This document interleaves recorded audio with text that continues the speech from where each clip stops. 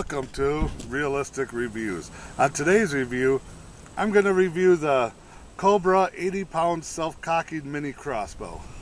And I kind of like this thing. I mean, like, when I bought it, it was supposed to be the aluminum body one, and they sent the plastic. And then when I sent them an email about it, they just ignored me. I don't remember where I bought it from. It was a long time ago. But they were kind of dicks, so whoever you are, fuck you.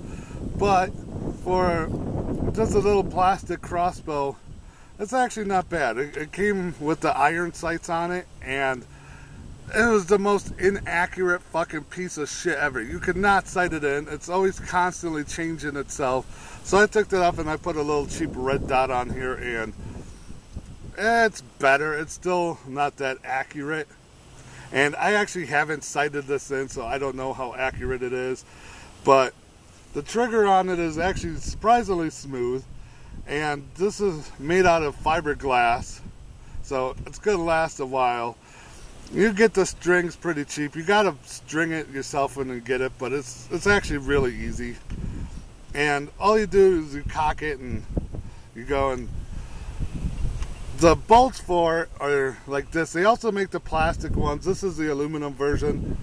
I actually don't like the aluminum ones because when you shoot into something, it'll go all the way into there, and then you pull off from this, and this plastic part will just pop right off, and you're going to lose a bolt. Also, a lot of times when you shoot it, this part just breaks right off. The plastic ones actually last a lot longer, so if you do get something like this, I'd consider getting the plastic bolts instead.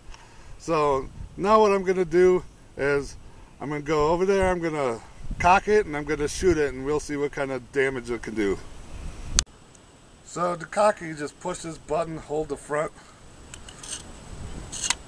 and just like that, it's cocked.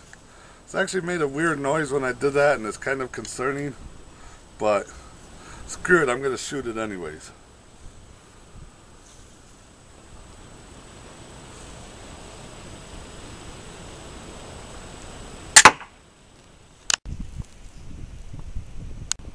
So obviously I wasn't standing too far away, and I didn't even turn the red dot sight on, and I still actually aimed fairly close to where, or hit fairly close to where I was aiming, which was surprising for this. I managed to get the bolt back in one piece, and pretty much the whole tip was in there and laying back, considering I shot it in wood. Now, if you shoot somebody or something, a living thing with this, it's going to do a lot of damage it could possibly kill, so be careful with it. One thing I noticed is when I cocked this back, it did make a weird grinding noise, and it's never done that before. So that made me a little nervous with it. I thought it was just going to explode in my hands, but yeah, I think it's just dusty. I've had it sitting for a while. It's kind of old.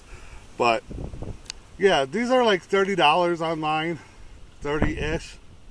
And feel free to buy them. They're fun. They're just, like, you're probably not going to be actually hunting with this. I mean, it's only 80 pounds, which would be suitable for like rabbits or squirrels, but you're never going to hit them. But other than that, if you're just fucking around in the yard shooting that shit, this is kind of fun. I'd say go buy one.